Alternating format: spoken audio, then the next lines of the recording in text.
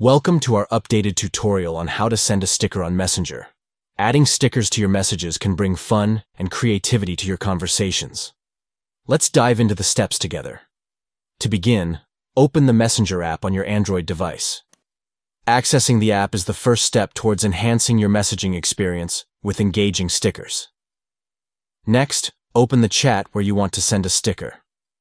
Choosing the right conversation sets the stage for adding a personal touch to your messages. Now, locate the smiley face icon at the bottom left corner of the chat interface. Tapping this icon will reveal a variety of expressive options to choose from. After tapping the smiley face, look for the sticker icon next to the avatar icon. Selecting the sticker icon will open up a collection of vibrant stickers for you to explore. Choose a sticker that resonates with your message and tap on it to select.